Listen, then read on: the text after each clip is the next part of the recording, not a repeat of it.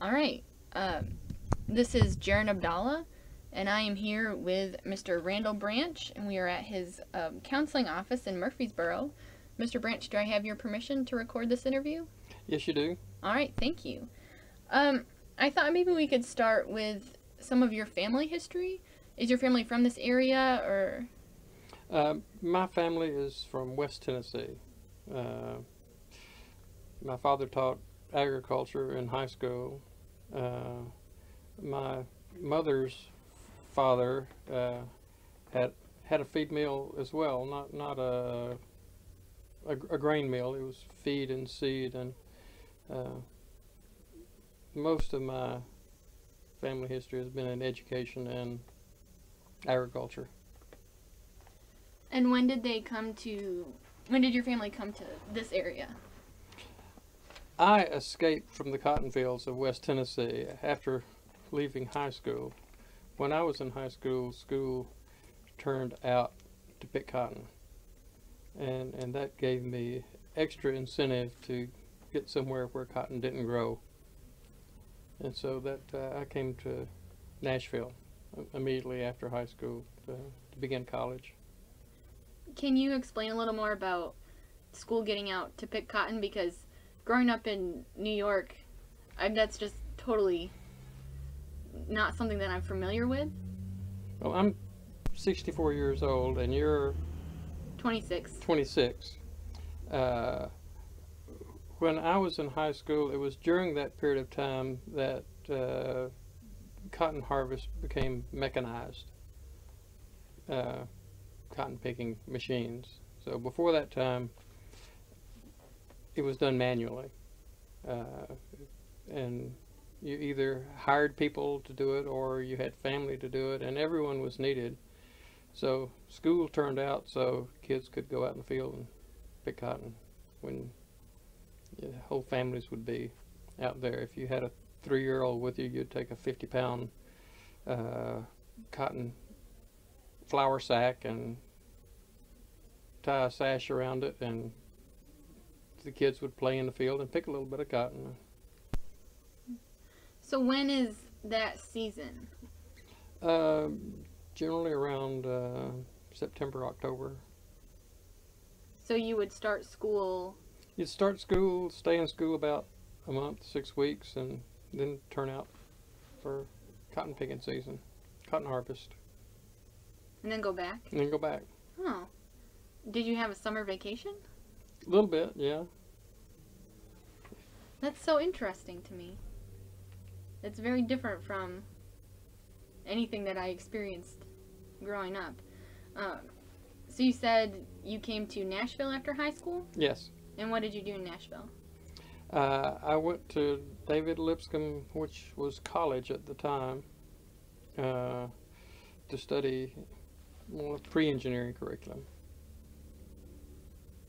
And then what did you do? Well, that didn't go very well.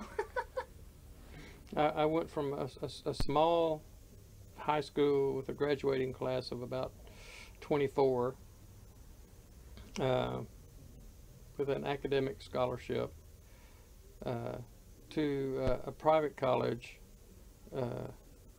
of overachievers where I had to learn to study and compete, plus having the additional distraction of the big city.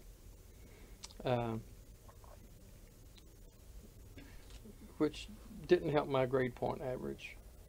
So at the time there was also a draft, Vietnam War, and I was drafted out of college.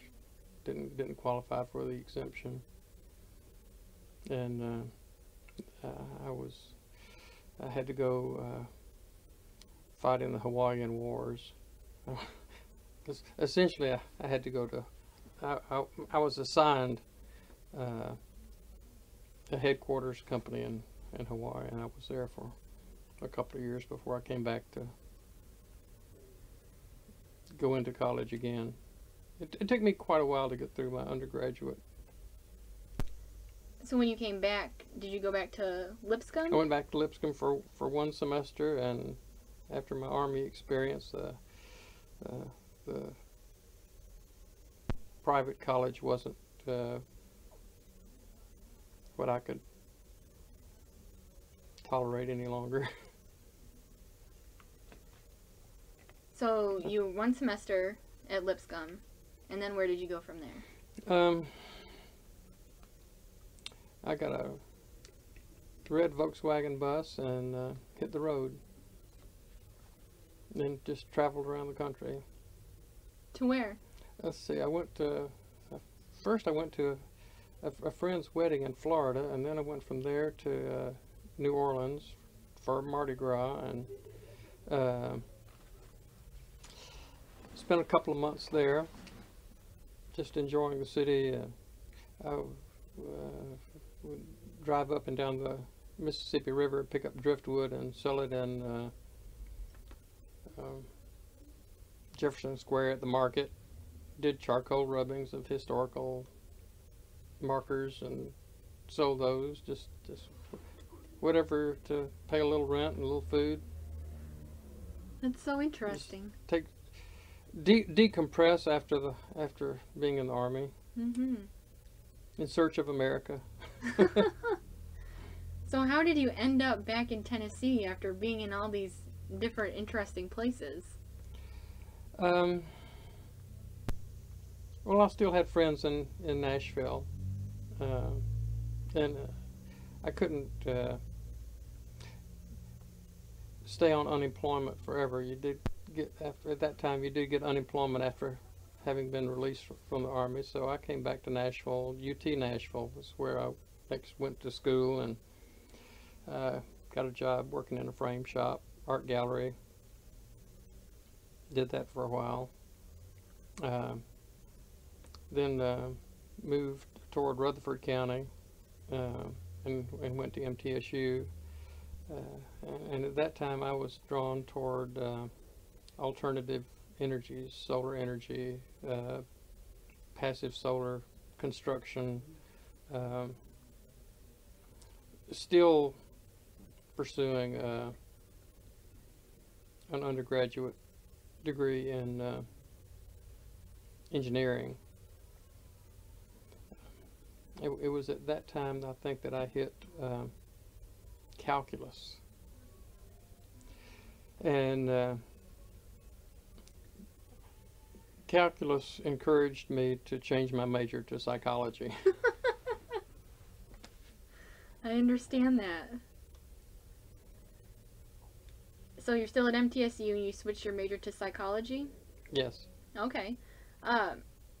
So when did you become involved with the mill? A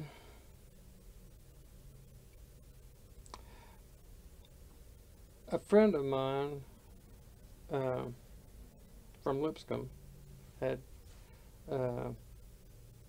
married into this family. Wayne Epperly was a realtor in Nashville, and he'd married into that family, and his father-in-law was interested in buying the mill, needed someone to run it. I lived close by, so I agreed to go run the mill. And you had some knowledge of mills from growing up? Just from growing up with my grandfather having a mill, my father teaching agriculture, having a pre-engineering curriculum, studied industrial studies at MTSU. So I had some mechanical abilities and some knowledge of agriculture. I also contracted with the local farmers to grow the corn and wheat to be ground there. So had you been to like Readyville, Cannon County area before you started running the mill? I'd been to the mill before. I had been there when the Kerrigans owned it.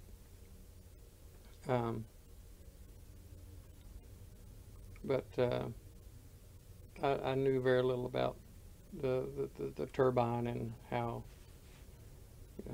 how the mechanics all ran. Well, if you would like to just take me through your experiences when you first started the mill, I'd love to hear about that. At the time that I started, there were some people at MTSU.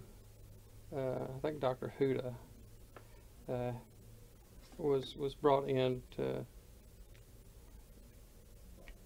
gather information about the mill, a historical study, document the equipment that was there.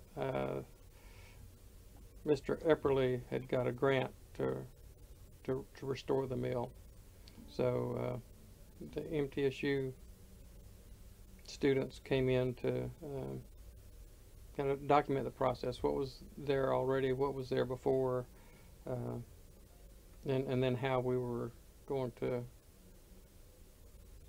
restore it, get it back working again.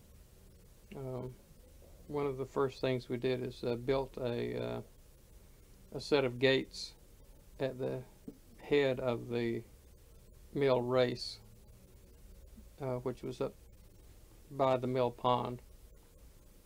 The way the mill got its power was from a turbine. It's my understanding that that turbine, undershot turbine, was brought from a gold mine in Georgia, where I believe it was used as a pump previously. The East Fork of the Stones there makes about a half-mile loop, and the mill race cuts across that, giving the turbine about 7 feet of head. And the gates that we built at the head of the mill race allowed us to close off the mill race, service the turbine, control the water, and also there was an additional set of gates at the turbine that allowed us to fill the mill stock with water. There was a series of smaller gates in the turbine itself. These were panels of steel about a foot square that rotated, and you could open and close those to regulate the amount of water that went through the turbine. One of those was broken, and we had to have one of those cast. I think it was the James Leffel and Company that was the manufacturer of that turbine, and they still had those parts, or could still cast those parts. So we did that.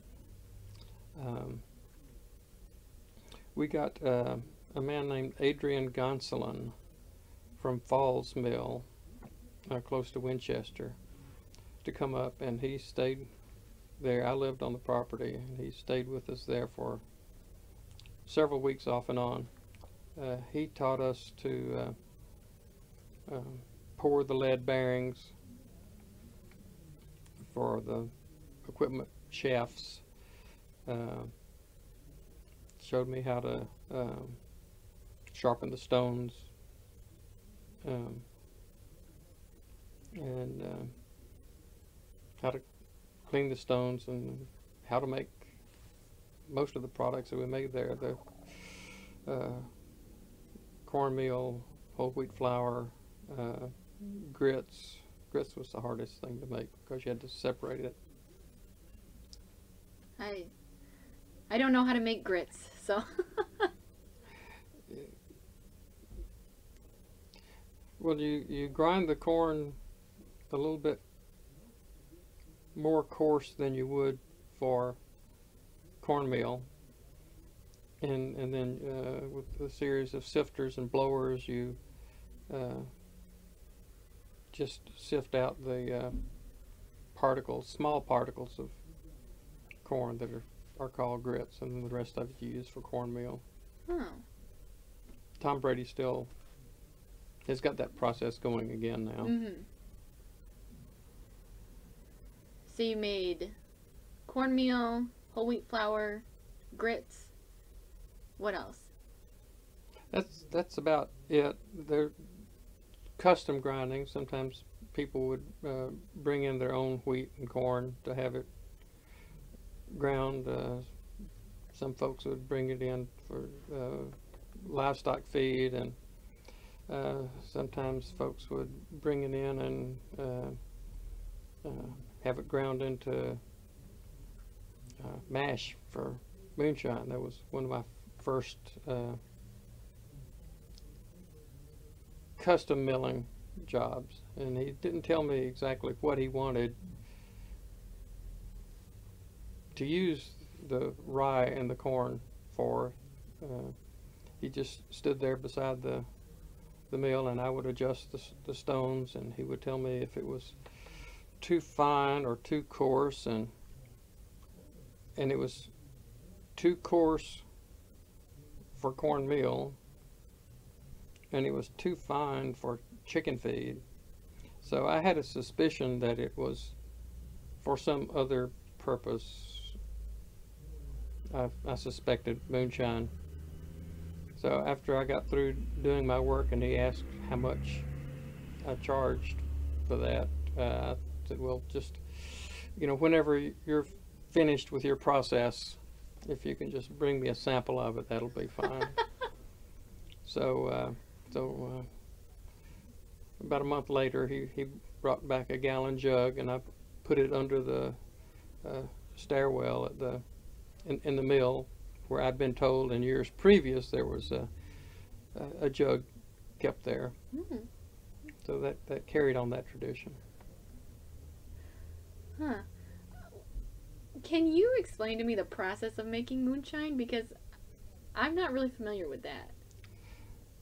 Well, I was trying to find out more about that myself, and I only worked there 2 years, and I had gotten the trust of the moonshiner to the point where I'd been to his house, but he hadn't taken me out to the woods to show me the still. I was hoping to learn that process, but as I understand it, you take the ground corn and rye, and you put it in water, and you let it soak, and you add sugar and yeast, and they're doing that legally in Cannon County now. Mm-hmm. And that's recent, and the fellow that's running that, Billy Kaufman, now has hired several of the old-time moonshiners to turn over the recipes and work for him legally for the first time. Oh. I wonder if that takes some of the fun out of it. I'm sure it does. The sense of the chase and. Mm. In my interview with Joe Flipsy, he told me that really his customer base was moonshiners. Did you find that to be the case? No,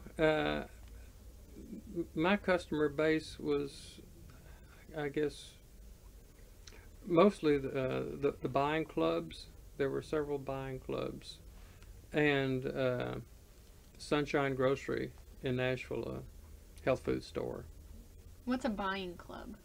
A buying club is where a group of consumers get together and pool their food orders, and 20 people may be able to get together and buy 100 pounds of flour and get it at a better price than if each one went out and bought 5 pounds. Mm-hmm. And you said Sunshine Market? Sunshine Health Food Store. Okay. And we would sell them 50-pound bags of flour that they would sell to the public. What about from within the community? Did you have a lot of interaction with the community? A lot of people would stop by the mill store and buy small quantities of flour 2-pound, 5-pound bags. We had honey that we bought and resold. We kept it in 5-gallon containers. I kept it in and it was cold in the mill. We didn't have much heat there. And I kept it in a refrigerator with a light bulb inside it. That kept the honey warm where you could pour it. And we had sourwood honey and clover honey, and then we also had orange blossom honey that we sometimes mixed with the moonshine and made what we called orange blossom special. There were craft items at the store. People would bring their eggs by there to have us sell the eggs for them. It got to be kind of a community center where folks would just stop and hang out. Can you tell me a little more about that? Like, and they just kind of gather there, or? They would gather there, meet one another. During that time, there were a lot of people moving into Cannon County, Short Mountain area, from places all over the country, people going back to the land and establishing small homesteads.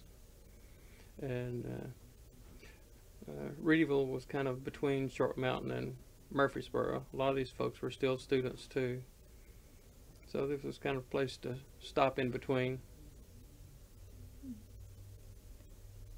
So when you say, you know, back to the land type stuff, did you have a lot of, I guess, well, I'm thinking of like the farm in Summertown, and do you have any interaction with groups like that, or? I had interaction with the folks from the farm at Summertown from the time they came to Tennessee.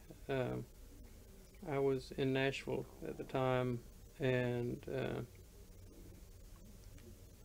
introduced some of them to places where they could get healthcare services. And later on, I worked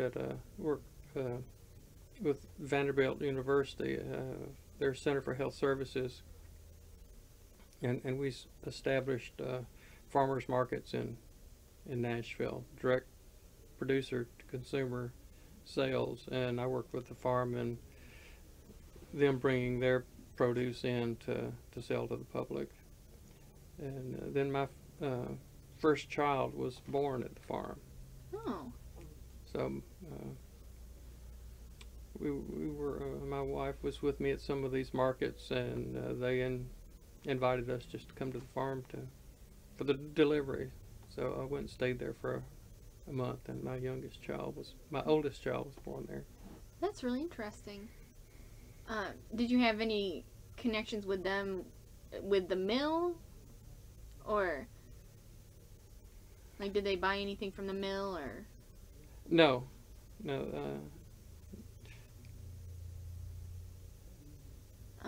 Well, Mr. Flipsy had mentioned that when they first came to Tennessee, that they had kind of had some arrangements going on, but that didn't last very long. So I was just wondering if you had. No, I think that when Mr. Flipsy had the mill, that was when they first arrived in Tennessee, and later on, I think the farm was able to set up their own milling operations. Oh, okay. So what about maybe some of the repairs and stuff that you did? I know you talked about the raceway and the gates and stuff. Were there any other major repairs that you had to do? We did have to, or tried to repair a stream bank on one side of the dam. The stream was trying to find its way around the dam, and had on one side washed away part of the bank, and we moved a lot of rock in to try to stabilize that, but it didn't work very well.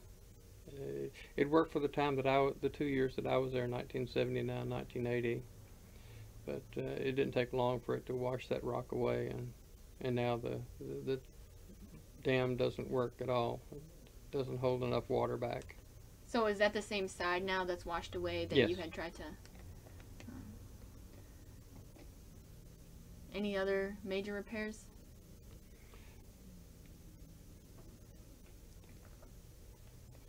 That was the major work. There was, always repairing belts and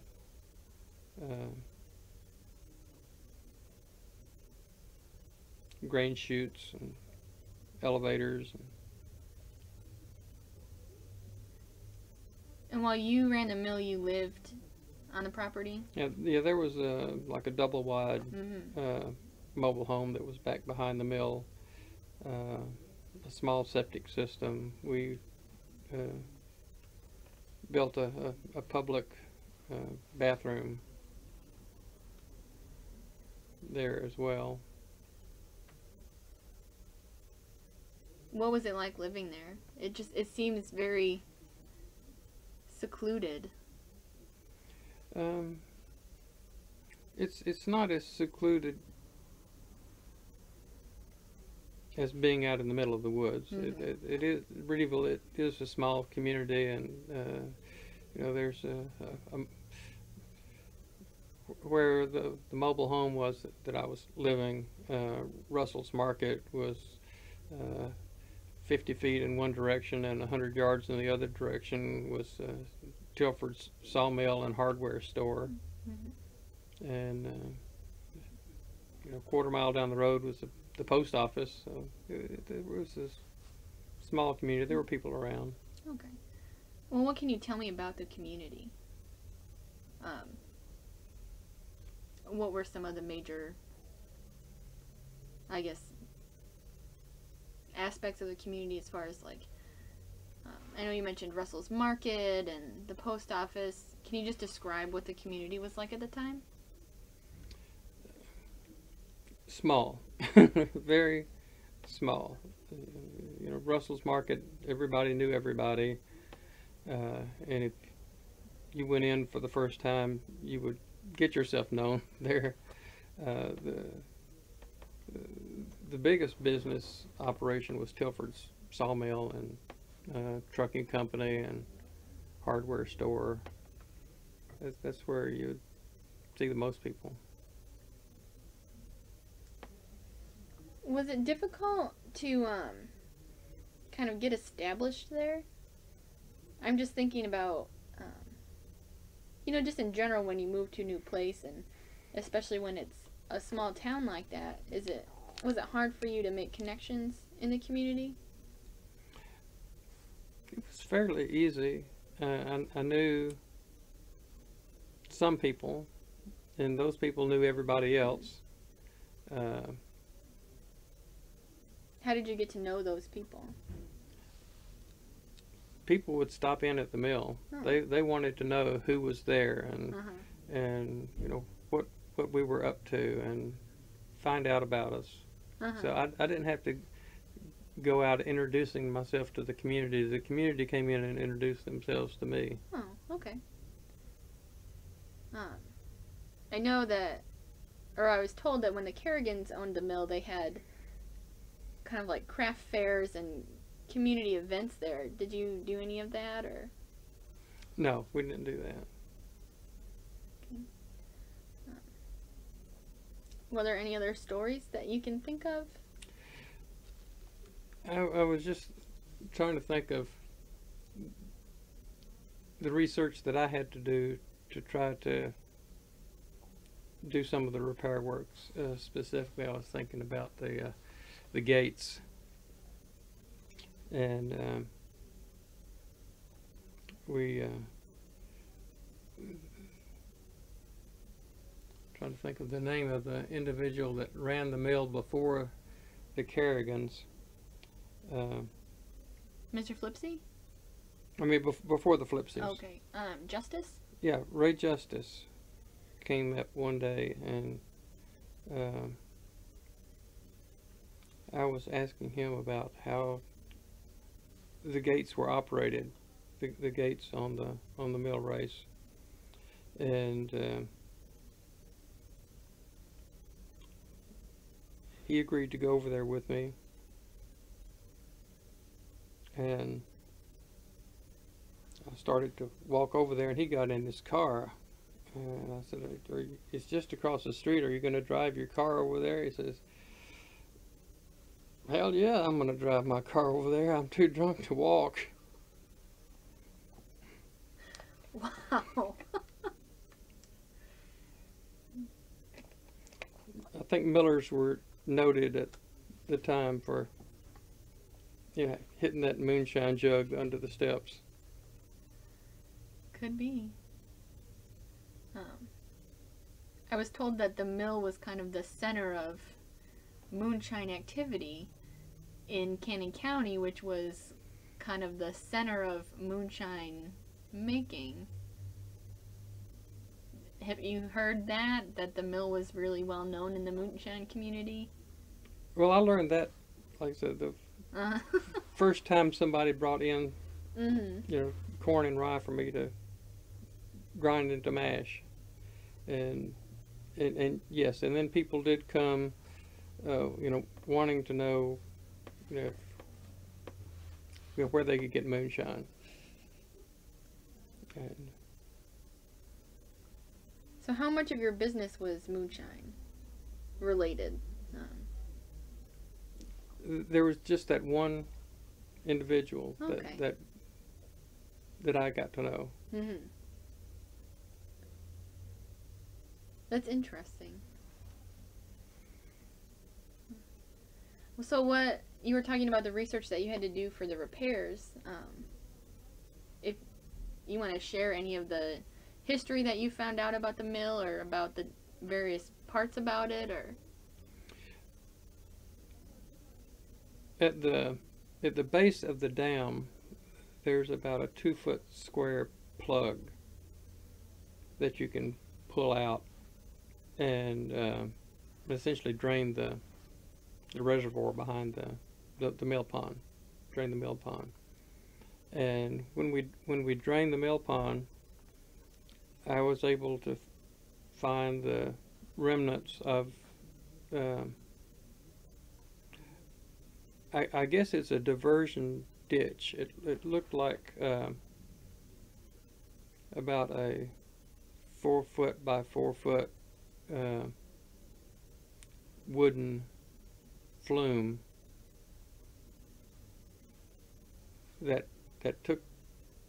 I suppose they had to build the dam in the dry season, so they were able to move all of the water through this area that would eventually become the plug or the drain for the mill.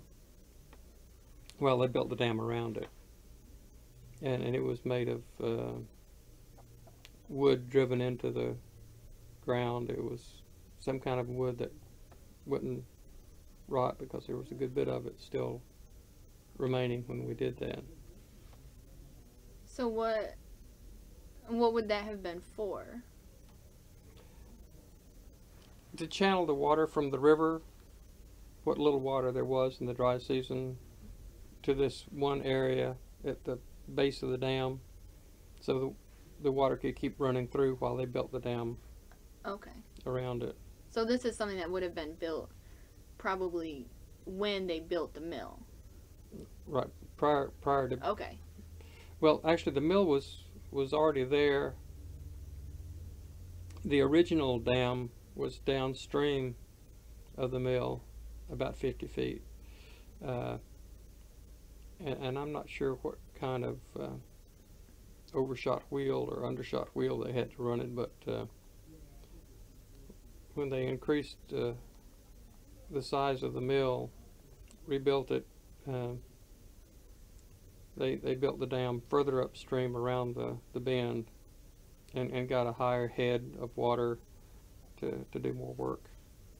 And this was about Civil War era when the original mill burnt and then they had to reconstruct? Right. Okay. So the building that stands now was built 1860s, 1870s? That sounds about right. Okay. Any other interesting research about the mill that you came across? There's an interesting set of notches in the doorway with dates of floods, and there are times when water was as high as 4 or 5 feet inside the mill. Did you experience any floods like that while you were running it? Not while I was running it, but there was a time 2 years before I came there that there was a big flood event. There was at least 4 feet of water, according to the notch. Oh. Is that still there? Yes. Oh. As you face the mill, the doorway on the left, it's covered with paint, several layers. But if you look real closely, you can see the notch and you can read the dates. Oh, well, I have to check that out. So you worked at the mill from 1979 to 1980? Right. Were you there when it closed? Yes. So can you maybe explain how or why that happened? Why did it close?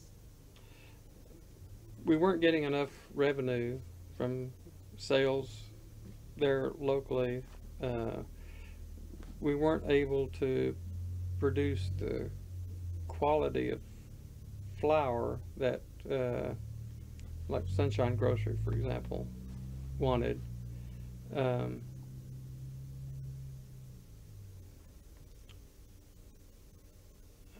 think that they'd run out of money that they'd gotten for the restoration.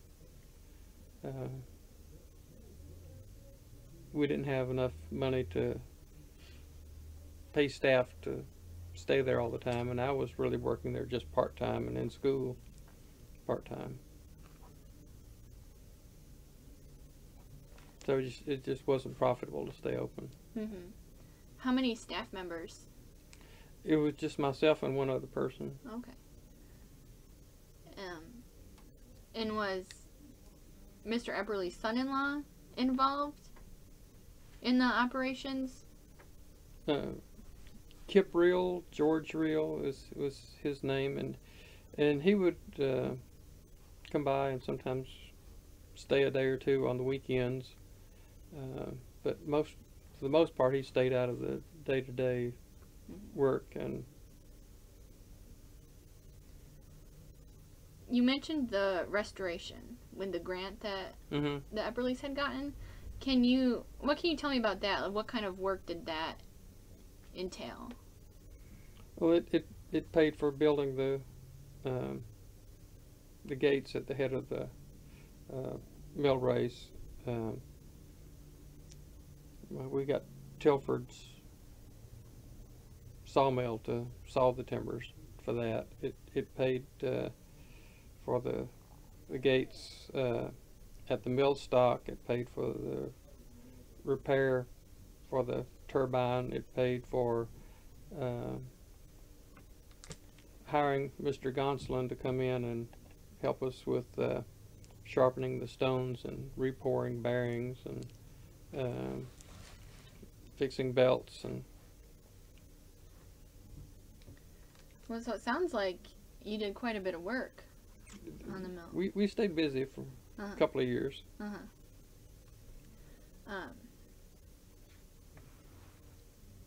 What was, I guess, the goal of that? The restoration?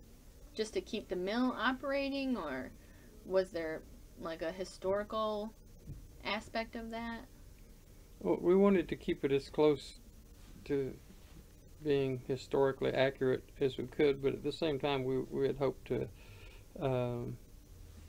produce enough product, have enough business to keep it financially viable.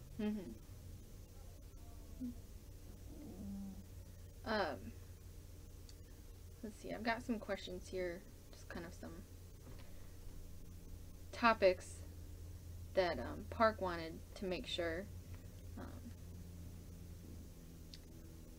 But I think we've touched on most all of them. You said that you had visited the mill before you started working there? Mm-hmm. What, I guess, were your first thoughts about the mill and about what you would be doing? When I agreed to take the job,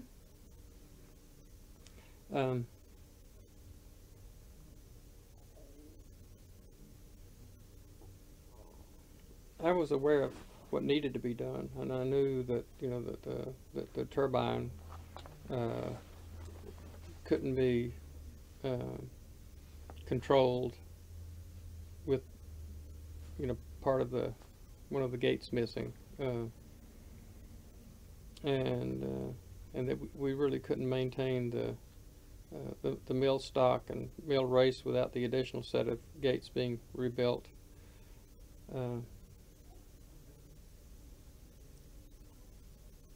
I knew it was going to take a lot of work, but I felt up to it. I look forward to being out there. Mm-hmm. So your experience then at the mill, I mean, overall, do you think of that as a positive? Oh, absolutely. I got to know a lot of people from Cannon County. People that I still know today, and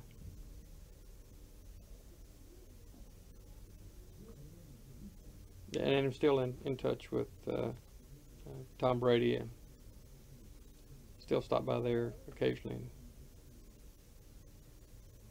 So when you left the mill, so the mill closed, did you continue to live there on the grounds?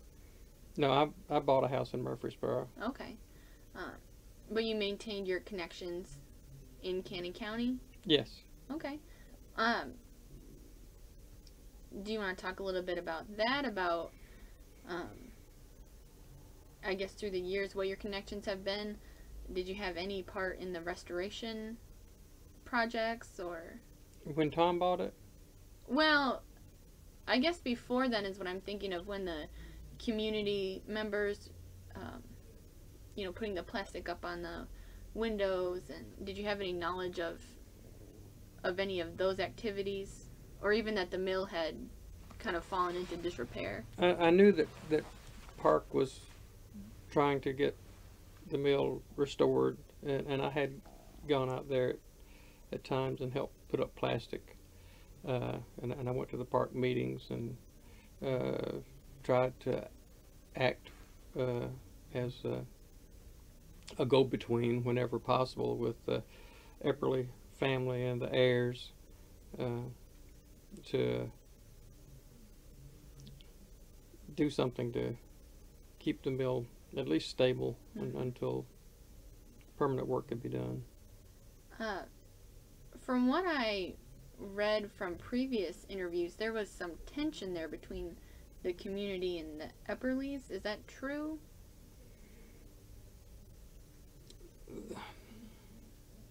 I think there was some frustration in that the Epperleys had run out of money, were not able to continue with the work that they had abandoned. I think the community felt that they had abandoned the mill, and I think that there was some difficulty with the Epperly family, given the amount of money that they had put into it, and that they were reluctant to sell at a loss, which eventually they did have to do. But because of that, I guess, impasse, there was frustration on the part of the community that it was the mill was going to be lost, and that there was nothing that they could do about it. That's an interesting point that you make about how much money the Epperleys did put into it, because I don't think that perspective is often, I guess, put forward when talking about the mill and how it fell into disrepair. So I think that was a good point that I hadn't considered in the whole situation, that they had put a lot of money and a lot of effort, obviously, into it. And they may have paid too much money initially. Mm-hmm. Do you know how much they paid for it? I think it was $75,000. Uh-huh. And they bought that from the Kerrigans? They bought it from the Kerrigans. The Kerrigans had done a good job of fixing up the store, the retail end of it, and bringing in things. They were not as skillful as the Flipsies were at the mechanical end of things, being able to keep the equipment in running order and doing the repairs, continue with that part of the restoration. So the appearance on the outside when the Kerrigans owned it was that everything was running smooth and good and it was viable.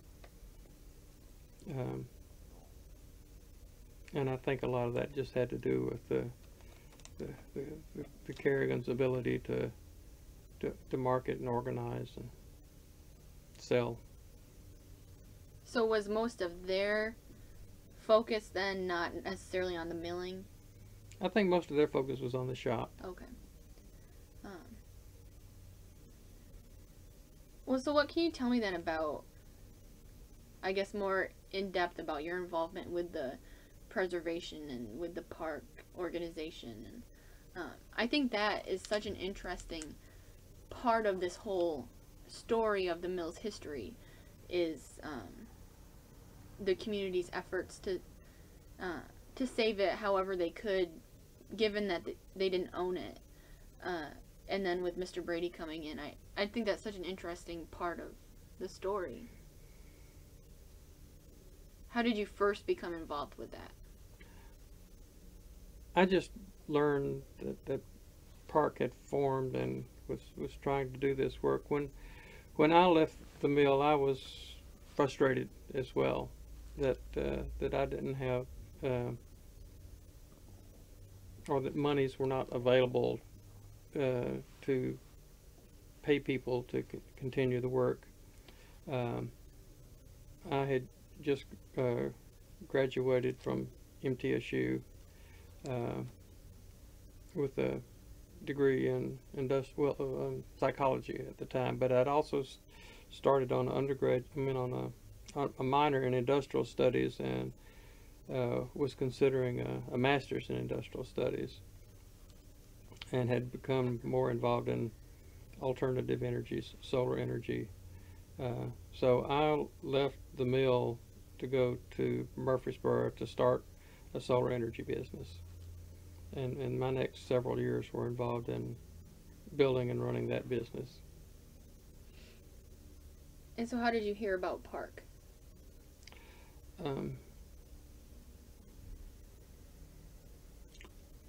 I just got a notice in the mail that there was a meeting. And had they sent that to you because of your previous connection? Or was it something they just had sent around Murfreesboro? They sent it to me because, you know, I had run the mill before. And so I came to the meeting and brought a few mementos, things that I had from the mill, little flour sacks. And well, what was the meeting like?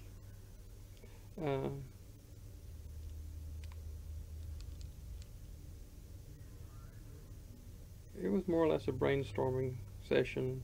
You know, what can we do? You know, how can we get the owners to become involved themselves in at least keeping the mill stable. Did the Epperleys live in the area? No, they lived in Nashville. Okay. So what were some of the steps then that PARQ took to... I mean, I've heard various aspects of it from different people. So, I know there was, you know, they put the plastic on the windows and stuff, and anything else that you can recall that they were doing? I wasn't that much involved with PARQ at the time. Okay. Fundraiser, I think they did some fundraisers to try and raise money to buy the mill, which then Mr. Brady bought. Mm-hmm. And you said you know him? Yes. So what's been your interaction with him? I just stopped in one day, and I had heard that he had bought it, so I stopped in and introduced myself, and he had a few questions about some pieces of equipment and how things worked, and I would stop in about probably once a month and see how he was doing. So what kind of things was he curious about? Various pieces of equipment, sifters, elevators, the equipment that was used to make the grits and how it worked. Had he had any previous experience milling? I don't think so. Okay. So did you kind of then walk him through that process of how the mill had worked? Or where did he learn? I don't know. He's a quick learner. Uh-huh. And endless energy. Uh-huh. I think I may have done more to try to help him get the dam fixed, which was still an ongoing, I guess it's both an economic and a political process. We've had several meetings there with representatives from Tennessee Department of Environment and Conservation, Tennessee Wildlife Resources, Department of Agriculture, you know, all of these state legislators, all of these come into play when you try to essentially rebuild a stream. There's some case to be made for taking out all the dams and returning the streams to their natural course and allowing fish to migrate. You know, there's you know, another case to be made of, you know, preserving history. You know, are there ways that you can have both, allowing fish migration and species diversification and retain the mill, the dam? The way it's left now, with the river washing around one side of the dam, it's eating into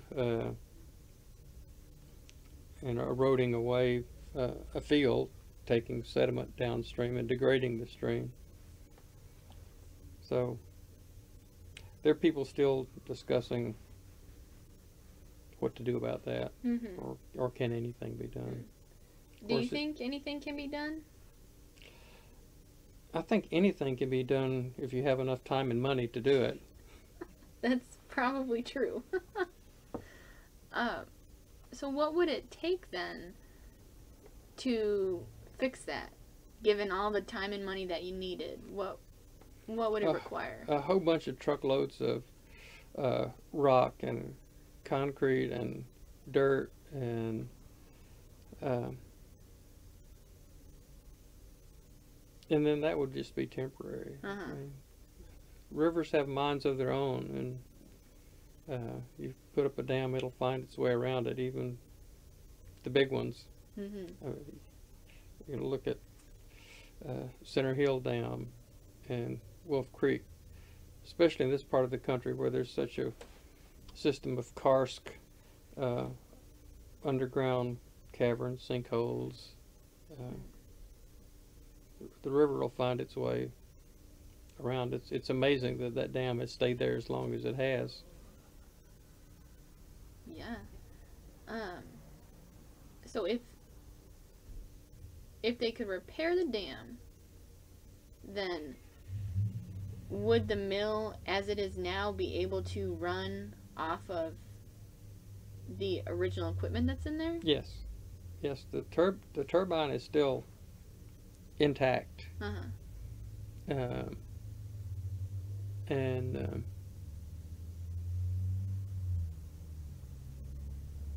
there would have to be the mill gates would have to be rebuilt again. And that's what Tom would really like to do. Tom Brady would really like to have it again powered by water, you know, rather than the electric motors that he's put in there to run the little stones. Right. So the way things stand now with the efforts to get the dam rebuilt, does it look like something that's likely to happen, or likely to happen in the near future, or? It doesn't look like there's something that's going to happen in the near future. They're not. It's not going to be economically viable to do it on a business standpoint, to put $2 million into rebuilding a stream bank and rebuilding the gates, and then expect to recover that revenue from either sales of produce or tourism dollars. It might be economically viable from a state or county viewpoint to rebuild it for tourism dollars that would come years later. Mm-hmm. And I don't know, you can't put a dollar value on history. Right. So do you think that's about what it would take, is $2 million to fix it, or was that just a number that you... That's just a number that I just pulled out of an orifice. Uh-huh. Huh. That would be really, really neat if they could get the dam and the raceway set up so that I'm sure it would tickle Tom Brady's heart and make the members of PARQ happy to see everything running like it did in the early 1900s, complete with hydroelectric plant. And a jug under the stairwell. And a jug under. Except we could have legal moonshine under the stairwell now. There's not as much of a story to that. Well, there's a pretty good story behind that too. Well, but once it's legal. But I think that is one of the most interesting aspects of the mill's history, is the moonshine. So if you have any more stories about moonshine in the mill, I'd love to hear them.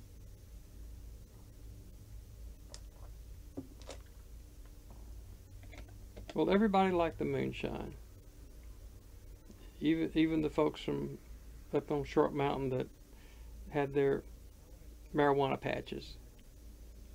They liked the moonshine too, and sometimes they would come down with their crops and want to trade their crops for moonshine. Man, that's such an interesting place, that mill. Well, it's an interesting part of the country. Please expound on that.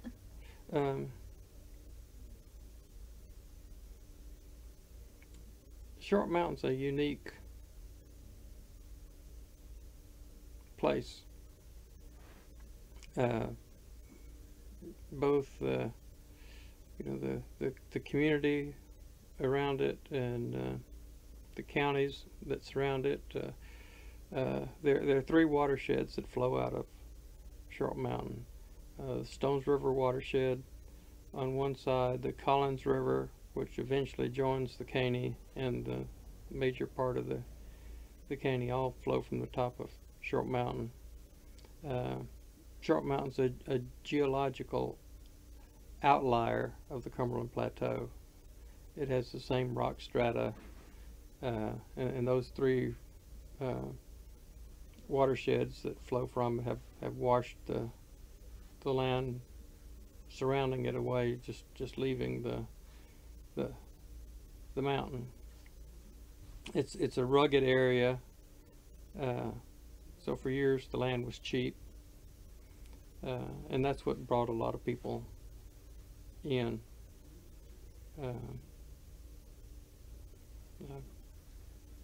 Hippies of the day, going back to the land, carving out their little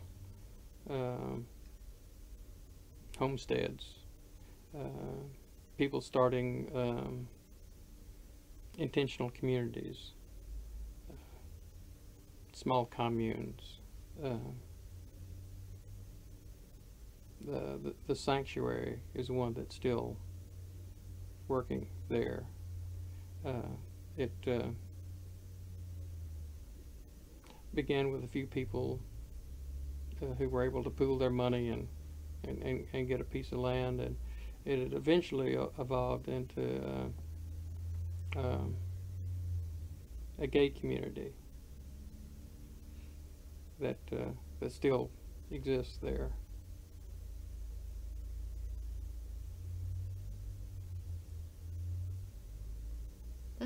That's really interesting. Yeah, if you want to talk more about that area, I don't have any working knowledge of that, of just that area in general, so I'd love to hear anything that you have to say about that. So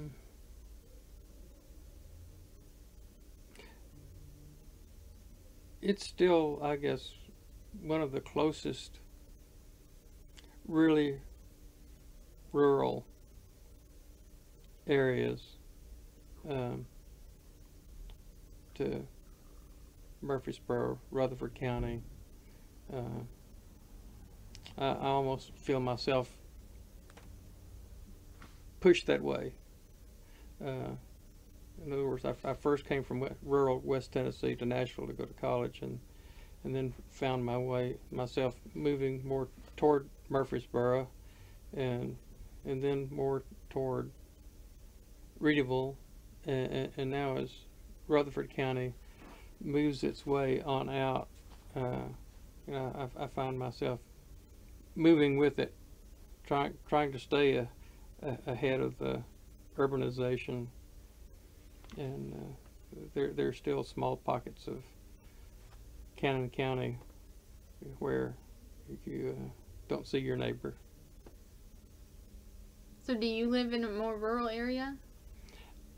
I live currently 5 miles east of Murfreesboro, east of MTSU, toward Readyville. Okay. That area. And I have lots of friends that have property out there, and now for the last 2 years I was the president of Stones River Watershed Association, and have been on the board for about 7 years. And our current president lives in Cannon County and is now president of the Chamber of Commerce there. He's done a lot of work toward bringing in more entrepreneurs into the area. Billy Kaufman, that started the Short Mountain Distillery, which is the legal moonshine operation. Place. Okay. Neil has worked with Billy in helping him find land, and if you want to talk about the Stones River Watershed Association. Yeah, please, I'd love to hear about that. That started about 10 years ago as the Black Fox Wetlands Association. when a developer was building a subdivision and starting to encroach upon a historical spring, and that area was monies were collected, and that property was purchased and preserved. And after that was done, it was then, okay, now what do we do with ourselves? Let's preserve a greater area. Let's preserve the whole watershed. So the Stones River Watershed Association was formed, and the mission of the Stones River Watershed Association is to protect, preserve, enhance, and restore the natural resources within the Stones River Watershed. And we provide water testing equipment to schools. We provide training for the teachers for outdoor classrooms to bring the kids out to the streams to identify wildlife, macroinvertebrates, do testing for coliform bacteria, pH, that sort of thing. We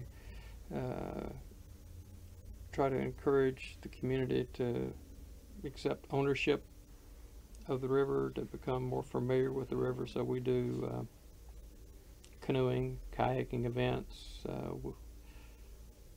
We have an event next weekend that'll be the 3rd annual Stones River Relay, which is a 4-mile run from the top of Short Mountain to Short Mountain Elementary School, 9.5-mile bike ride from Short Mountain Elementary School to the Art Center of Cannon County, then a 8.5-mile paddle from on the East Fork of the Stones River from the Art Center to Readyville Mill.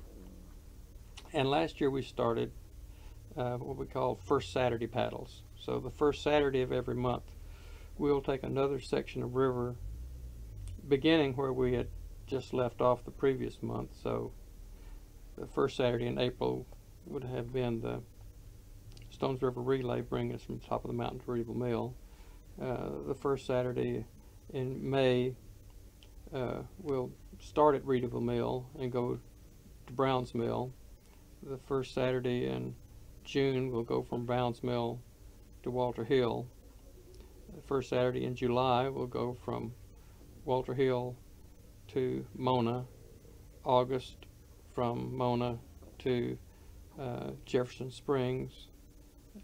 September from Jefferson Springs to Long Hunter State Park. October from Long Hunter State Park to Percy Priest Dam, and in November the final leg is going from Percy Priest Dam to the Cumberland.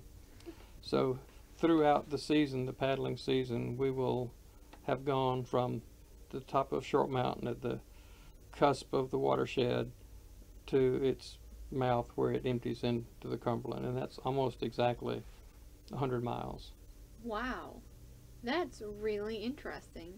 That sounds like a lot of fun, and it sounds like such a great way to get to know the area and the river. That's really, really neat. And it helps people to connect with the river, that it's not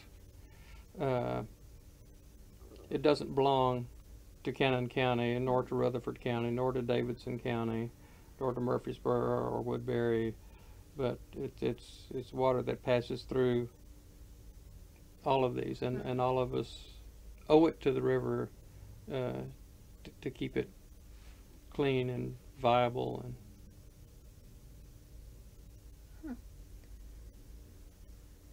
So how did you become interested in this?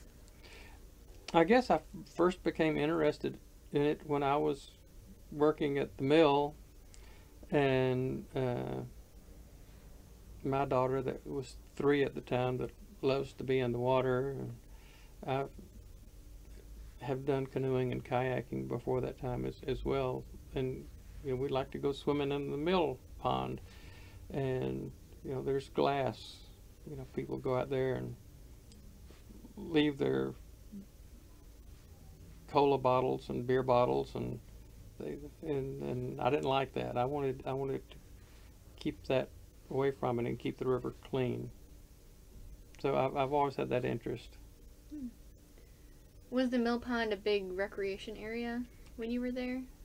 Oh yeah, folks would come out and fish and swim and picnic and drink. So that was just another, I guess, community gathering spot. Yeah, and that went back from the time that the dam was first built. That's nice. Tennessee, I mean, it's landlocked, so it's nice that there are these places that have been created either, you know, naturally or man-made, that, you know, you can go and enjoy the water. So what kinds of what other things, I guess, has the Stones River Watershed Association done? Well, a lot of times when we paddle, and sometimes it's intentional that we paddle a stretch of river just for the purpose of cleaning it up. We'll carry trash bags and fill them up and drag tires out of the water, and some of the things that we do is trying to preserve stream banks, and we've done that at the mill as well, where the river comes up close to the mill's foundations. There's areas of stream bank that where there's not sufficient vegetation or trees to hold the bank in place. We'll plant trees.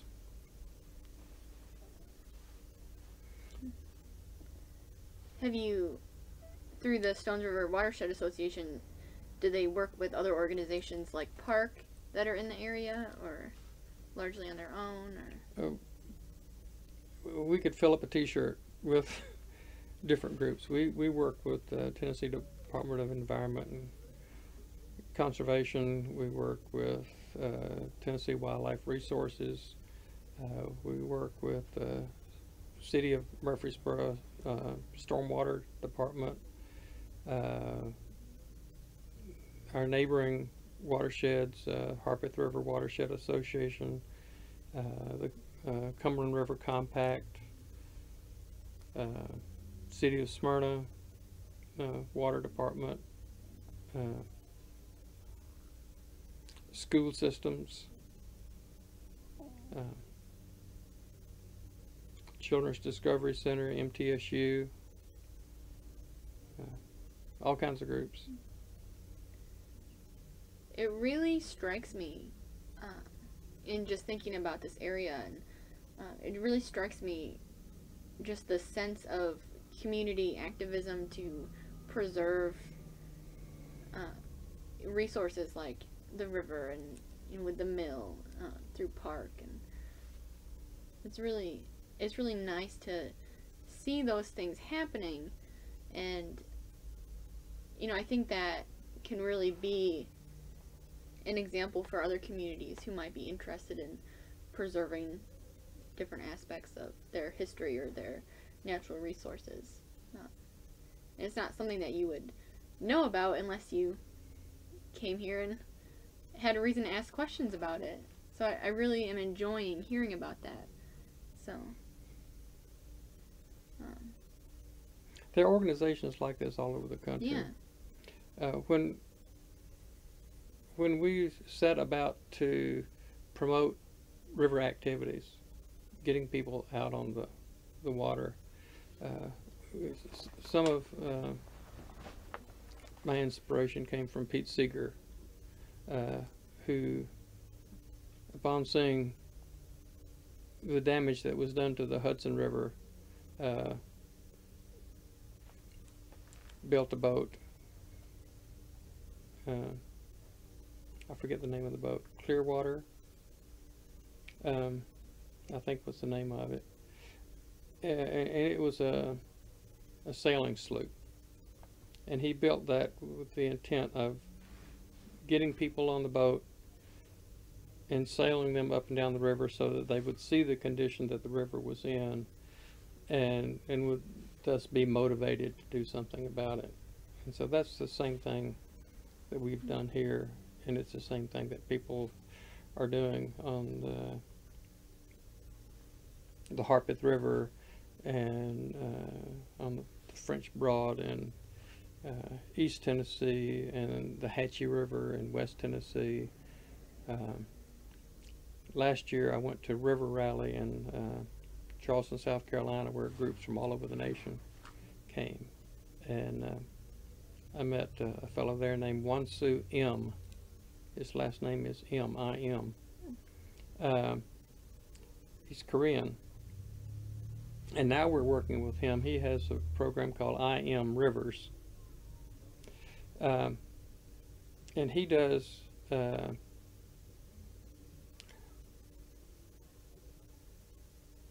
public participatory, what he calls public participatory GIS. And the way he's going to help us with that program here is you can take the I Am Rivers program, which is a computer program with apps for iPhones and Androids. And if you're on the river and you see pollution, you see water pollution flowing into the river or something being dumped there, you can take a picture of that with this application, and it will immediately go to our website with the location and the date and the time and a picture, and you can select who needs to be notified to get it fixed.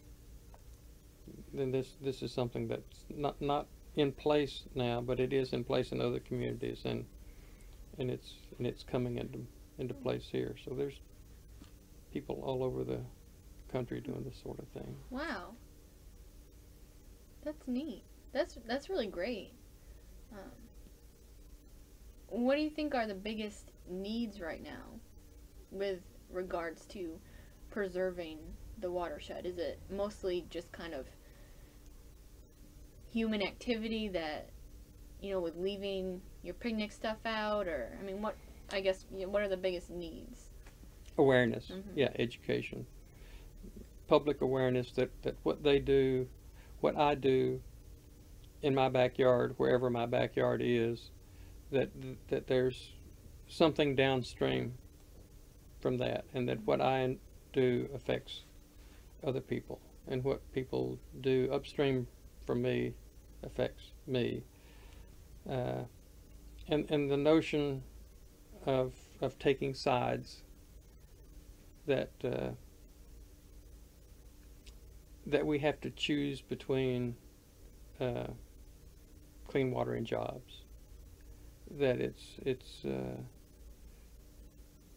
that when we do something to preserve an endangered species in the river,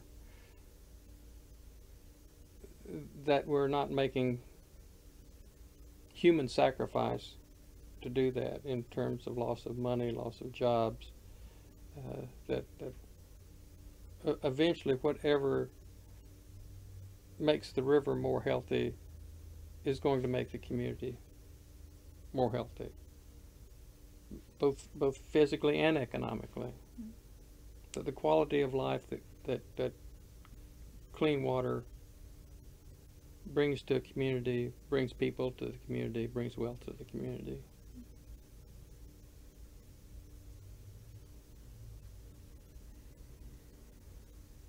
So you serve on the board of this organization?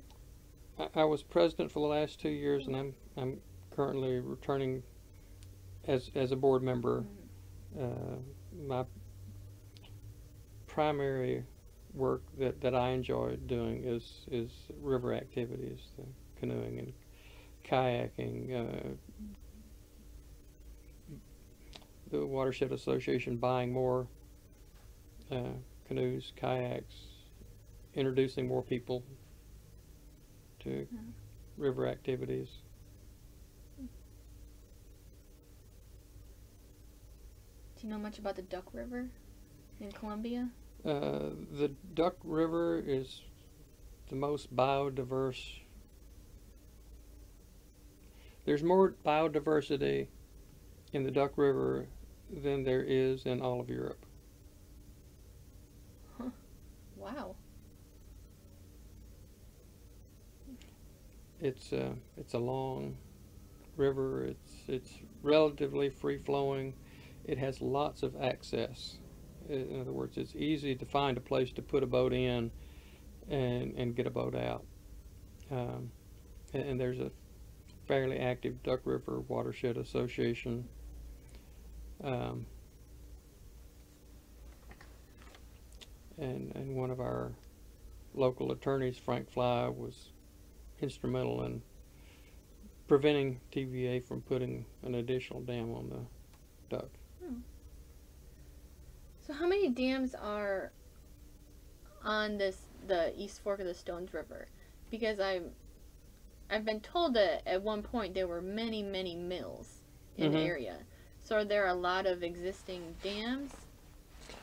They're really more on the Middle Fork. Okay. The Stones River has east, west, and middle forks. The only existing dams on the East Fork are beginning upstream. There's a dam in Woodbury at the water supply, Woodbury water treatment plant. The next one downstream is Readyville Mill, which the river has washed around to one side. The Browns Mill Dam has been removed. There's just rubble there. And then Walter Hill, which is owned by the city of Murfreesboro. And then on the main stem is Percy Priest Dam. On the West Fork, going upstream from the lake, is Nice's Mill. That's on the West Fork. There's a small coffer dam at the Murfreesboro sewer treatment plant. And then there's several on the Middle Fork. Well, there's a small farm dam close to Barfield Crescent Park, and then on the Middle Fork there's Farmer Lake. Also on the West Fork there's in Murfreesboro is Ransom Mill Dam, and a bunch of maybe half a dozen others that were built for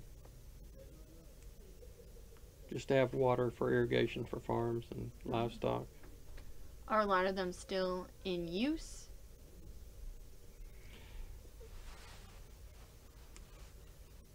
It depends on the definition of use.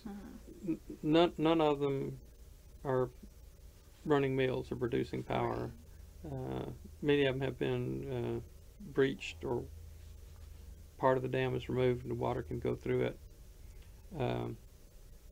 I don't know that any are used for irrigation. There's several residences that have put a pipe in the water to pull water out for irrigation of their lawns. There's been there are monies available from U.S. Fish and Wildlife to remove the dams, to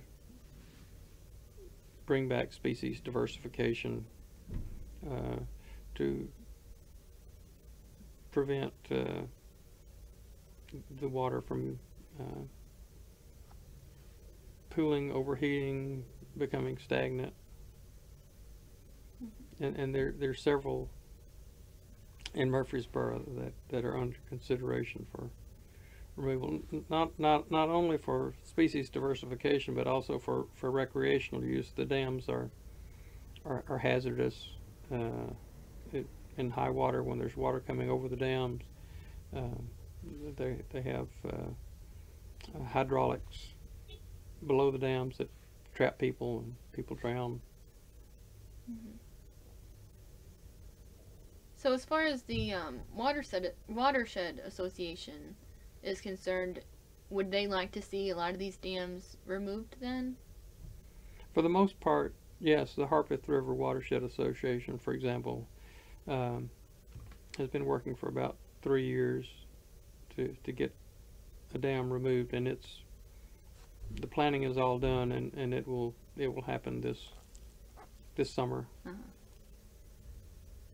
It is interesting. You know what happens when you put in a dam on a river, and then the river's natural attempts to get around that, and then the issues of taking the dam out again. In one of my classes, we watched a documentary about the Klamath River, which is, I think, in like, Oregon. Mm-hmm. And I think there was a Native American group that lived along the river and had used it for fishing, and it was really just a central aspect of their culture. And then with a series of dams that came in, just really destroyed that. Prevented the salmon run. Yes, exactly.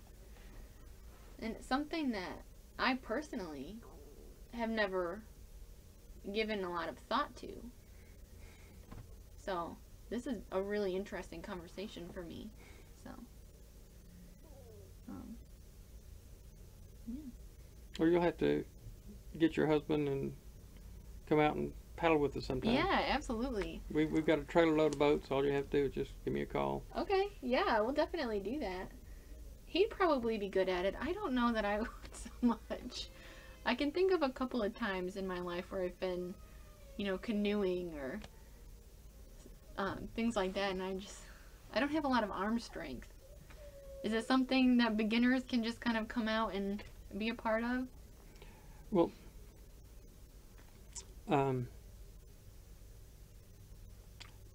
yeah, if it depends on the water level. Uh-huh. If you get everything just right, the right water flow that will carry you downstream without having to do a lot of paddling, but not so much that it will wash you into the rocks and the Uh-huh. strainers. Uh-huh. You can do fine, or you can let your husband paddle in the front of the boat, and you can paddle in the back, or at least lead him to believe that you're back there paddling. Of course, the two-place boats are sometimes called divorce boats. So you might want to have your own individual canoe or kayak. Huh. I grew up near a lake, and I spent a lot of time just kind of at the lake, swimming, and family members had boats that they would go out in, and but not really a lot of time on rivers, I guess. A lot of the Stones River, especially in the summertime, it's more like a series of lakes. In the lower reaches of the Stones, they're pools and shoals. You paddle a pool, and sometimes there's enough water that you can paddle over the shoal. Sometimes you have to get out and drag the boat over the shoal to the next pool. But there's no rapids or anything, right? No real rapids. It's some water levels. There are 2 or 3 places that you could consider a rapid. There's one place by the golf course here in town where kids put in their inner tubes and go about 30 feet through a few rocks, and they'll get out and go back to the top again and do that time after time. Yeah. Well, we'll definitely have to do that. That sounds like a really nice time. It sounds like you got the Duck River in your front yard or backyard. Yeah. No, you're closer to the Elk River. No, the Duck River. I live in Columbia. Okay. I've never been on the Duck River.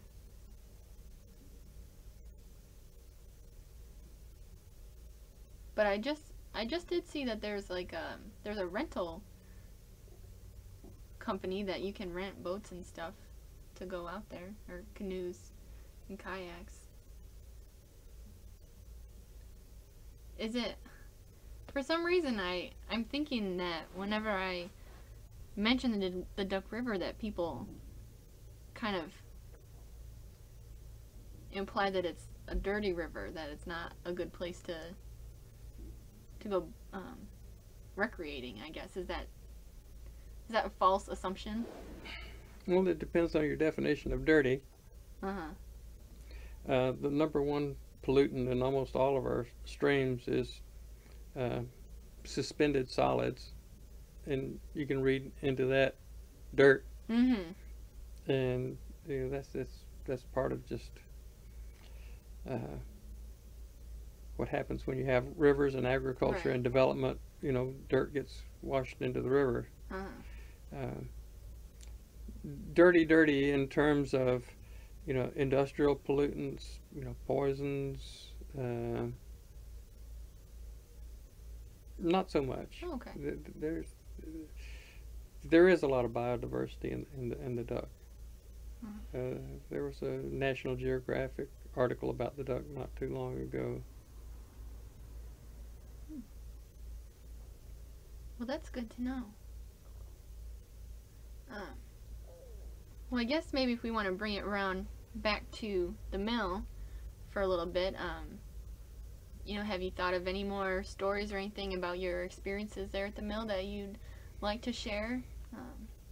There have been a few hoedowns there. Please, explain to me what a hoedown is. Well, when Mr. Epperly asked me to run the mill, you know,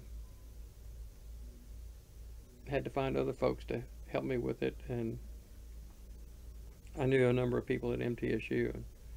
You know, one immediately, you know, came up and said he wanted to be a part of this, and I don't know much about the history of the parties at the mill before the time that I took over there, but apparently there were a number of people in the community that liked to gather there, bring their musical instruments, guitars, banjos, and so to celebrate the mill opening back up again, word passed around, and there was a large gathering there. I don't know if it was a 3-kegger or a 5-kegger, but cars were parked along the highway all the way to the post office. So this was something that was planned, or people just kind of showed up, or? It wasn't something that was formally planned. I think as far as I knew, some friends came to me and said, you know, do you mind if we, you know, bring a few folks over and have a band and let the public know about it.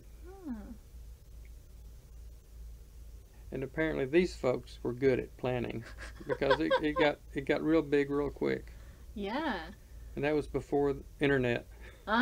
Yeah. So what happens at a hoedown? Well, there's just a lot of music and a good bit of drinking and a lot of dancing, and and nobody got hurt. Well, that's good. And did those happen, you said, just a few times, or? There were a few smaller gatherings, an impromptu wedding or two. I was just going to ask about weddings. I know now they've got it set up where there's a nice little gazebo, and yeah, it's more organized now. So more structured. Yeah. So there were weddings there. Huh. Did you attend the weddings, or did they ask permission? I attended one. And where did they have the ceremony and everything? It was on the porch of the mill. Oh, okay. Why did they want to get married there? Did they have a connection to it, or? Just a connection to the community around MTSU, Readyville, Short Mountain. And this was while you ran the mill? That was while I Okay. ran the mill. Did they have their reception there, or? Mm-hmm. Yeah, they pulled out tables and tablecloths and Oh, got real fancy with it. well, that's nice.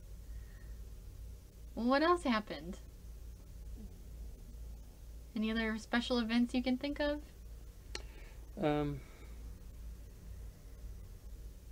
Not right offhand. Okay.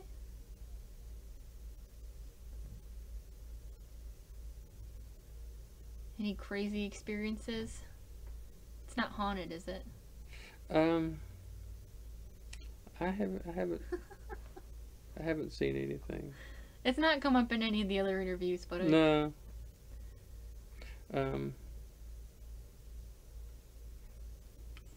I remember one time when we were building the gates to the mill stock. There were maybe 6 people down in the mill race, and there was a thunderstorm up around Short Mountain, and I had known from previous experience and just from people in the community that when it stormed up on Short Mountain, that you had like maybe an hour before the water would be coming down the river, and I warned them that they had maybe 30 minutes before they were going to need to get out of there, and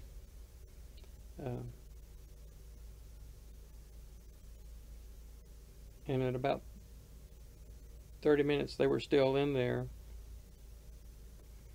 and I saw the first part of the water coming down the mill race, and I said, the time to get out is now. The water's here, and it wasn't 5 minutes from the time the first trickle came out until it was 6 feet deep. wow. Did they get out? They got out. They lost a few tools. Huh.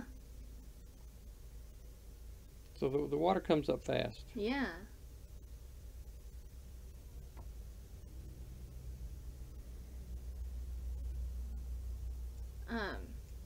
Yeah, anything else just about the community in general while you were there at the mill? Pretty small community. Mm-hmm. Russell still has a store.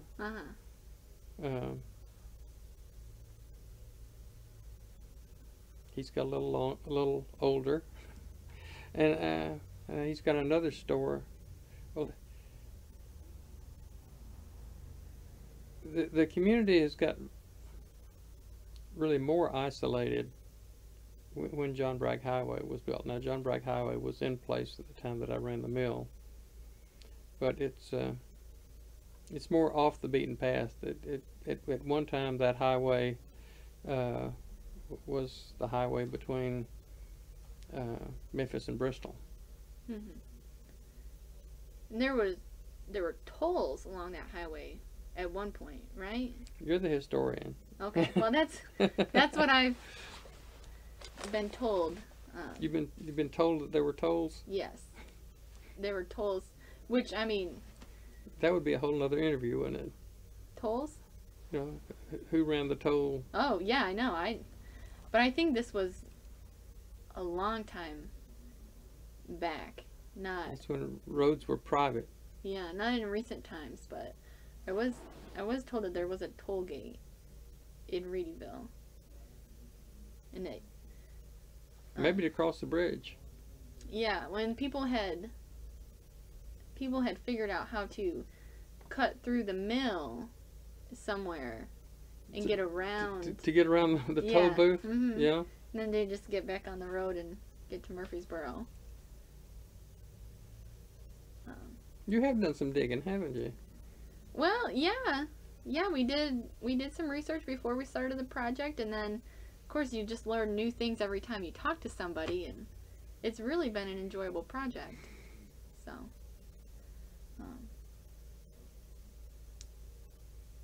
yeah, we've got time left if you can think of any other stories, any interactions you've had with previous owners of the mill. anything, more recent or current that's going on that you want to share? So, any of your involvement in that? Well, my most current involvement was with Tom and helping him to interface with all the agencies that might come into play should we be able to get the dam replaced. I think politically it's possible to do it. I think from wildlife diversification aspect that it could be done in such a way that you could still have fish passage, and along with the fish passage comes the movement of mussel species. And you've been there for breakfast? Been there for breakfast and the band. What is it like there now with the breakfast? I've not been, so maybe you can describe what they've got going on. I can't describe the taste of sausage. Is it good? Or it's great. Okay. Or the feeling of community. It's not like going to the Cracker Barrel. Because there, people know each other. When I went to breakfast there, I saw several people there that I knew, and I definitely plan to have breakfast there soon. I thought about when I was there before we started the project. We had a tour, and I just had this idea in my mind that I wanted to buy a bag of grits, which I didn't because I didn't have any cash on me at the time. But I've never cooked grits. I don't know. The idea of buying a bag of grits to take home and cook. But I've never cooked grits. I didn't grow up eating grits. Well, it's a local specialty. Yeah. I've recently ventured into the world of grits. And I enjoy it. But I don't know. I wanted to buy a bag of grits. Just to say that you had. Yeah. But I didn't have any money on me at the time. So you could write home to your relatives in New York and say, okay, I've got my citizenship papers. I've got my bag of grits. I'm a real Southerner now. Yeah. Well, you're gonna have to go get you some moonshine too. Well, of course. Especially now that I don't have to worry about getting arrested. I think grand opening another weekend. Oh. They had a soft opening for friends and neighbors, and it's currently open. On weekends. What's it called? Short Mountain Distillery. Short Mountain Distillery. And whereabouts is this exactly in relation to Murfreesboro? Not sure you can get there from Murfreesboro. Oh, okay. You can get there from Woodbury. Okay. So you go from Murfreesboro on John Bragg Highway to Woodbury, and you can keep going on Highway 70. That's the easiest way, is to go through Woodbury. About 5 miles, there'll be signs that say Short Mountain. I'm not sure it has a Short Mountain Distillery, but if you just stay on that road, it'll carry you right by the distillery. It has a sign on the highway. That sounds like it would be a nice little... There's a little hill, say a little hill. There's Short Mountain, and then right next to Short Mountain is a place called Little Short Mountain. And it has about the same profile, it's just a little shorter. And it's on Little Short Mountain where is where the distillery is. And it has its own spring where they have the water for the still. So do they talk about the history of moonshine in the area? Well, 3 of the local formerly illegal moonshiners are now under contract with Short Mountain Distillery and have brought their recipes, and they can that stuff for a whole nother that would be an interesting interview. history class. Yeah. Huh. Well, definitely. So could I have breakfast in the morning at the mill and then go for a tour at the distillery? Yep. That settles it. That's my Saturday. Well, you don't need to go to the distillery with an empty stomach. Right. Do they give samples? Yes, they do give samples. All that the law allows. It's oddly enough, it's about the size of a little plastic communion cup. Well, I guess, yeah, I was thinking, I've been to the Jack Daniel's distillery. But they can't give samples because it's a dry county, right? Well, Camden County's a dry county Is too. it? Oh. Really? I had not heard that. For some reason they're able, and I think there's a state law that was changed.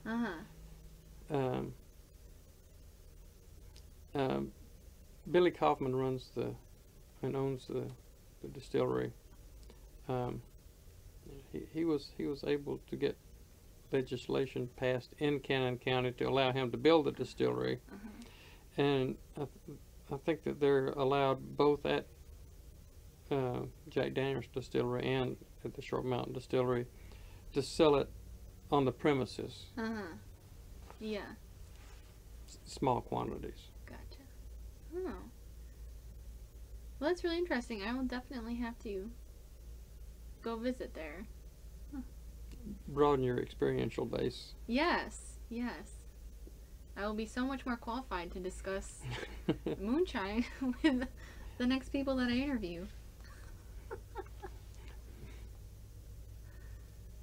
Well, yeah, if there's anything else that you can think of that you can remember about your time at the mill, we have a little more time or if you think you've got nothing else right at the forefront of your brain, that's fine too. But it's been a really interesting conversation. I'm really glad that you could take the time to sit down with me today. Okay. So. Hope this makes adds a little more color to the picture. Absolutely, absolutely.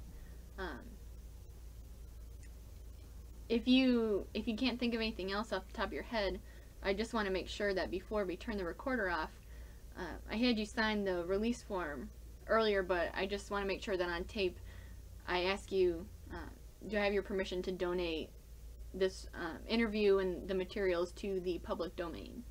Yes. Okay. And you will get copies of all of this.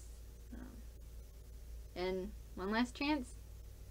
Any other good stories? None that wouldn't embarrass my children and maybe great-grandchildren. Well, that is a consideration. It's important consideration. So we could talk in terms of, your friends. All right. Well, again, thank you so much. This has been really interesting. Okay. Thank you.